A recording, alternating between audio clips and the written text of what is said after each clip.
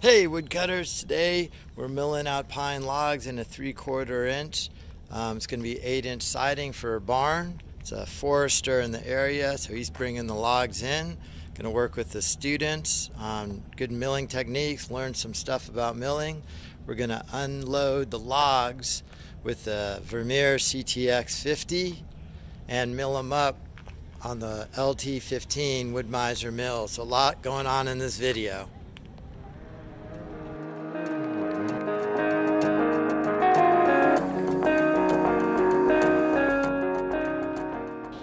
Alright, have a retired forester friend of the high school here, bringing by 5 ponderosa pine logs for us to mill in a 1x for the side of a barn. Still has the chokers on here, on a couple of them. The bell housing. We pull these off with the mini skid steer and we'll start milling them. Well, the students will start milling them tomorrow. Okay, here I am on the Vermeer CTX 50 with the grapple, pulling the logs off of the forester's trailer. He loaded the logs with his Kubota up on his property and drove them down.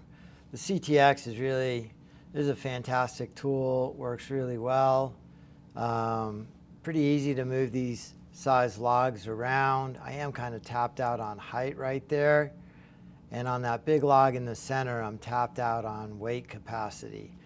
But it's a beautiful tool. I'm very fortunate to have a lot of really nice corporate sponsors at the high school wood shop. A lot of people really like to see kids doing stuff. So I've had a lot of support over the years.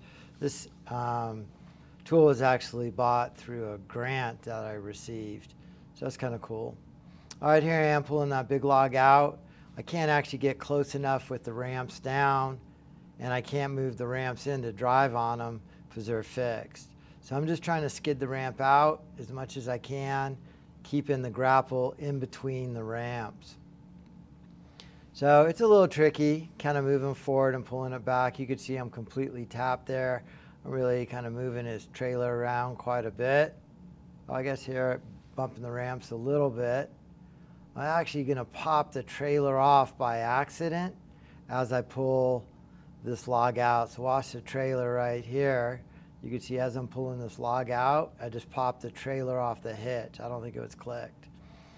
So really the only way to jack it up is for me to use the Vermeer to push the log down and then try and push the trailer forward. And then Bob's going to back up to the trailer. He hooks it up and we're hooked back up and then locked back in place. Now I'm pulling the log off with the grapple and you can see the trailer's not rolling around. A little nervous here. I don't want to drop that log off the trailer and have it flip the Vermeer. So it drops down here pretty good, no trouble. Swing the grapple, move the logs around and ready to go. Top of a pine. Pretty big wire there. I think, is it a staple? I think so.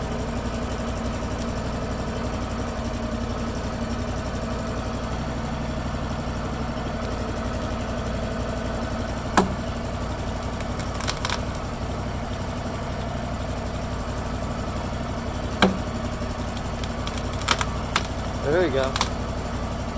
Moving there. There it is, pretty big screw. Ended up hitting it with the chainsaw, inevitably digging it out. So here's our log, 22-inch diameter. 70% is the rule we usually go with. 70% will give us our cant. So 70% of 22 is maybe 16. So if we take 4 off the top, 4 off the bottom, that'll give us 16. And we want 8-inch boards plus or minus. So that'll work pretty well. So we're going to mill it to that square block cant, 16 by 16.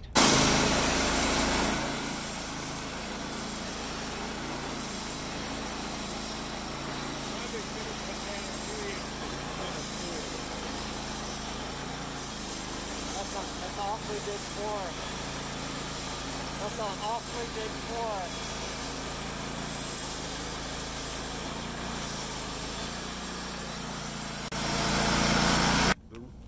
manual rings are sticking up this way instead of curving around. So this is a much stronger wood. If you just made a board out of that, cut that again, you'd have all vertical grain here. And it doesn't cup or twist or anything. It's much more stable. Makes much better flooring. Yeah. It's kind of like a small 3.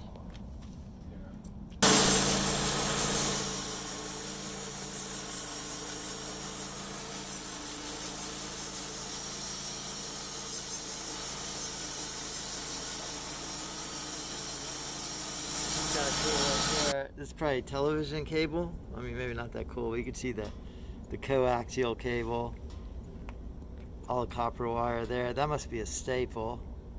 You can see in the cutting how smooth it cuts here, and then once it hit that nail and steel, how rough the cut is and how it climbs. You could actually see it probably comes up 1/4 inch in height. That right there at the end of the log, that might actually be the limb they cut off on the installation of the antenna about 18 years ago. You want me to pull it out like this? Yeah, you're kind of breaking grain. Give it some wax. Like on the top? Yeah, just. Oh, with this one? No, just beat it. Just on the top? Yeah. Ooh, don't hit me. You're gonna have to take smaller pieces closer to you. There you go. I think it goes all the way through the tree. You can see it right there. Yeah.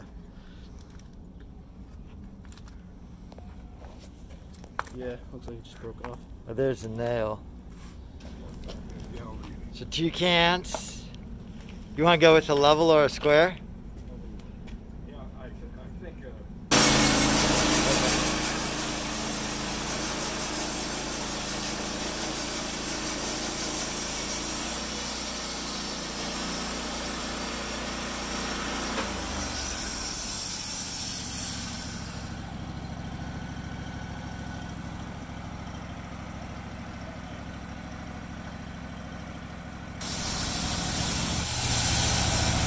There we go, making lumber. It's a little fun to turn that off. And see, this was, when the tree was cut, this was a green knot, green limb coming out. And that's called a live knot, and that'll probably stay there. But over here, this was dead already, probably, and that knot will probably fall out.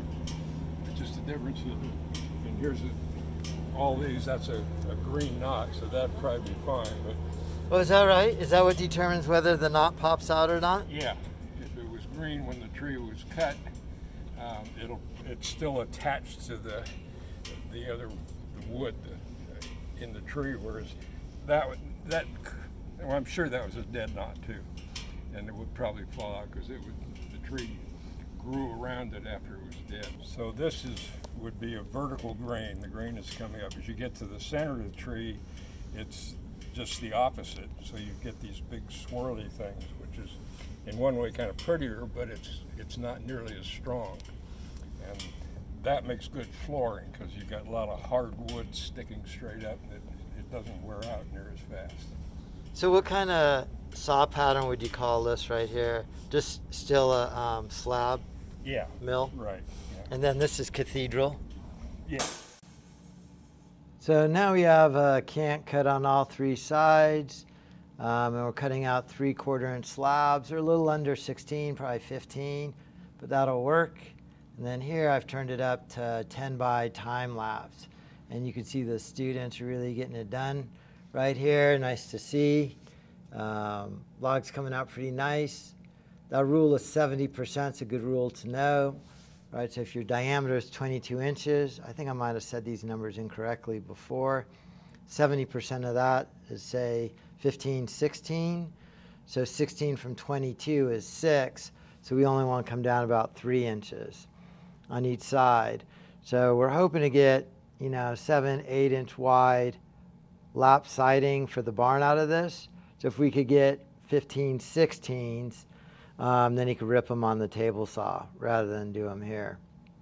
Probably better to rip them on the table saw after they're dry anyway to prevent any sort of cupping. So doing a great job. Really enjoy the forester, retired forester coming in, working with the kids, checking that we're still level there. Things are going really well. If you're new to this channel, think about subscribing. It's all things wood, from tree work to woodwork.